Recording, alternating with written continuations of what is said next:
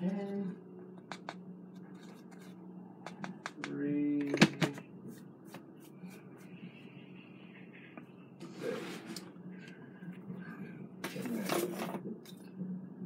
813.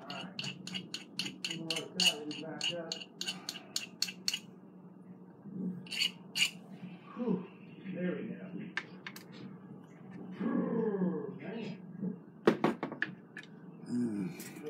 Crap. That stinks. Better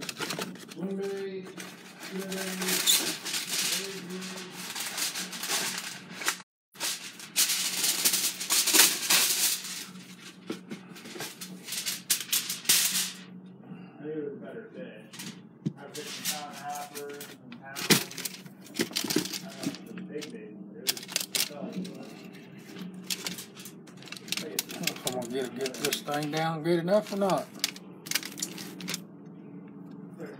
What's going on out there?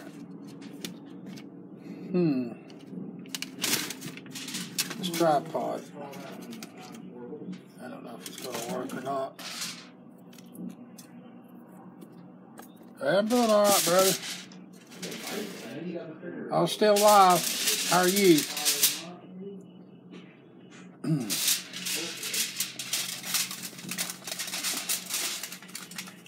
We are making some my old favorite jigs.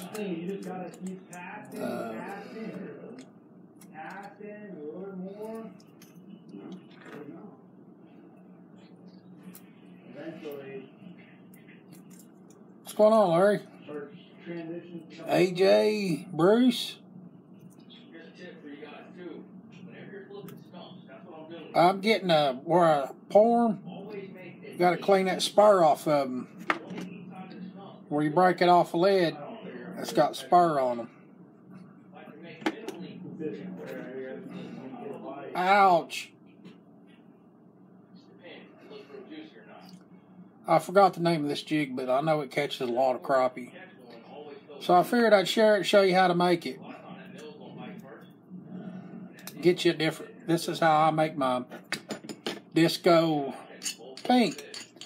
But we're not making this all the way disco pink. So all you need is some disco silver. This disco silver is going to be your main ingredients on a lot of your new colors you make. Now you can use flashy pink, but I think it don't show as good as the candy pink. The flashy pink is candy pink with a lot of flash in it, glitter. But somehow it don't look as good as the candy pink, and that's my opinion. Anyway, y'all, another video I had already showed y'all how to make a good clean jig. Put luminous. These are the shiner diner heads. So what I do is I get me some, since this is a one hook, I use a 332 ink shrink wrap, and we'll put it on top of the eye like that right there. Now I'm going to show you the steps that's very important when it comes to putting two-tone colors on these type of heads, because once you put that on there, so you put it on here like this. Okay, it's on there. But when you go to use your candy colors, right here, if you leave that shrink tube on there, there'll be a little hump like that in there. So what I do, now you can only do these on the candies. So I dip it in the disco, then I take the shrink wrap off, and then I take the pink and take my powder and powder on the top like this right here. And just take your blowtorch, and there you go. See, now you may have a little red on the eye, but you can't hardly see it. And that's what it looks like. You have the disco on the bottom and your candy pink on top, and that's a good crappie jig right there. And just take your aluminum foil off, I'm going to show you the difference. I don't know if you can see it or not. You see how smooth that is on top? Right here. Now watch what happens if I leave my shrink tube on there.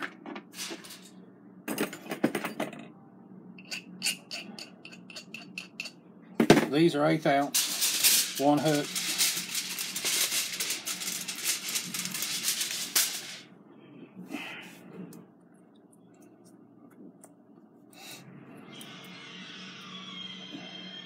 But when you bake this and cure it in the oven, it's really going to show up. So that's why you got to take that shrink wrap off.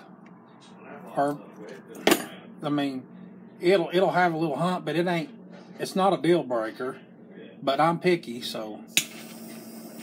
But anyway, so if you leave this on there, like I'm going to this time. Hello, Michael. Yeah, I'm doing all right.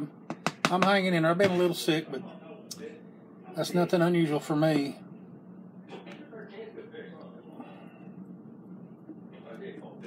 Now watch.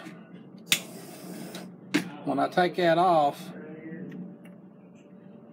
you're going to see a little indentation in there. And then when you bake it, it's going to go down any more. So you're going to have like a little hump that goes like that. That's just the way it does with on candy. But it's not a deal breaker. Anyway, let me show you what a finished product looks like. Probably won't be able to see it good, but I'm going to show you anyway. Here's the ones that catch a crappie on right there. See that? I don't know if you can see that or good or not, but I've yet to finish this because I've been so busy. But that's what the finished product looks like. But these are just going to be jig heads. But yeah, that's how you do it. Now, if you want to make a disco paint, and this is a really cool looking color.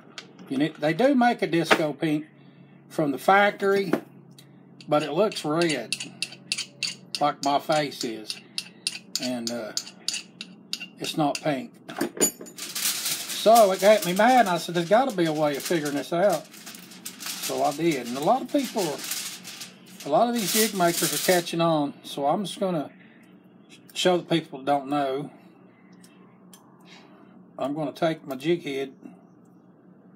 Now you can use flashy paint, but I'm just going to show you right here with this candy paint. Now you just take your candy paint, stir it up. I don't know if y'all can see, I'm sorry, but I'm trying. If not, you can still get the point.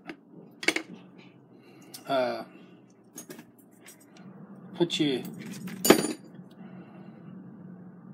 your aluminum foil in your shrink wrap.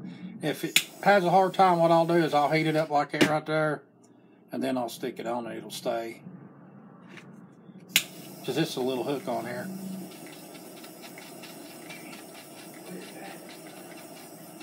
Now you can also take this and dip it in a third color, like a glitter, and just dip it in there in your disco like that, and then go real fast in your disco paint.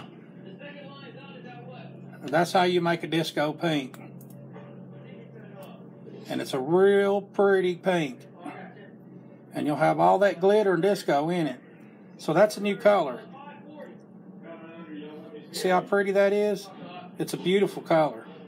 So that's how you make the disco paint. Hold on a minute, my battery's going low. I'm going to have to click my power on. There we go. So that's how you make the disco paint. Now, I'm going to show you how to make a disco chartreuse. This may not make no sense, but it works. It's good. And I hope y'all can see it. I may have to do this on my phone. Can you all see pretty good? Let's try it like that right there. And then after I get this done, I'm going to save the video.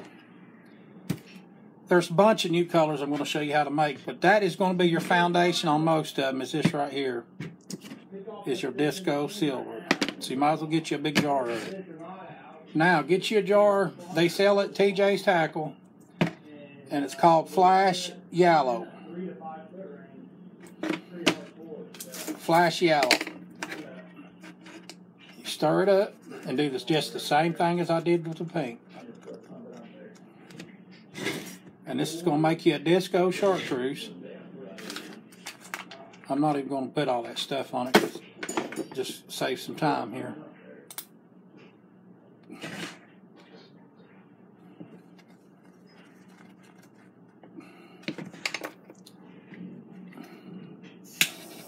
You're going to really enjoy these new colors. I've got 4 or 5 I'm going to show you, but I ain't going to do it today because I'm too busy. But I figured I'd come on here and see how everybody's doing and teach y'all a little bit of something. I'm going to start teaching people because I'm about ready to retire. I don't do as much as I used to. Now that's a beautiful color right there. That flashy yellow and the disco. And that'll make you a disco chartreuse. Now you could take that disco and dip it in there, dip it in some chartreuse or this flash yellow, and then dip it in some red glitter. Will be the same thing. So there's you another new color. I would turn the camera around to show you, but it's on a tripod. So there's your 2 new colors. Try out, and then we got at least 7 or 8 more to do. Matter of fact, to make all of it easier, if you get anything candy or transparent and dip it in disco glitter,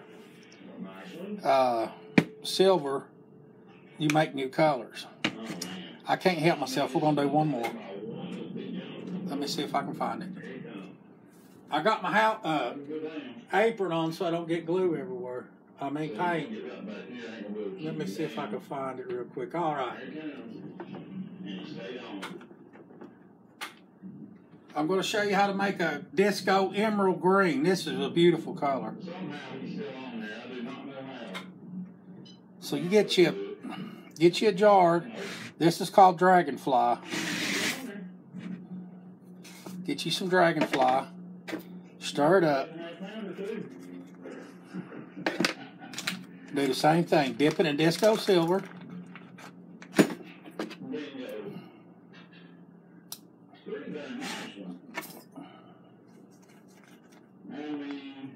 Now I'm not making this clean. We're just showing you. Get it real hot.